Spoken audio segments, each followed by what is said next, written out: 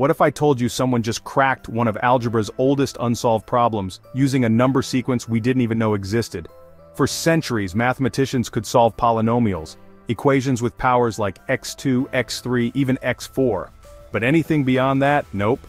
Since 1832 it's been impossible, until now. Meet Professor Norman Wildberger from UNSW Sydney.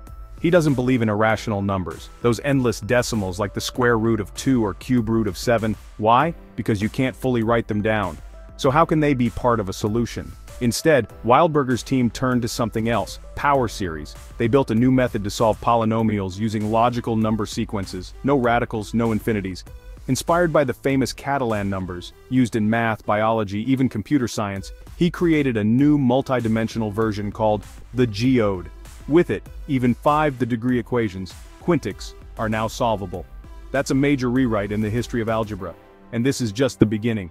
The geode could reshape how we solve problems across science and tech. Math isn't finished. It's just getting started. Hit that like, share, and subscribe for more breakthroughs, because the rules, they're still being written. LG News.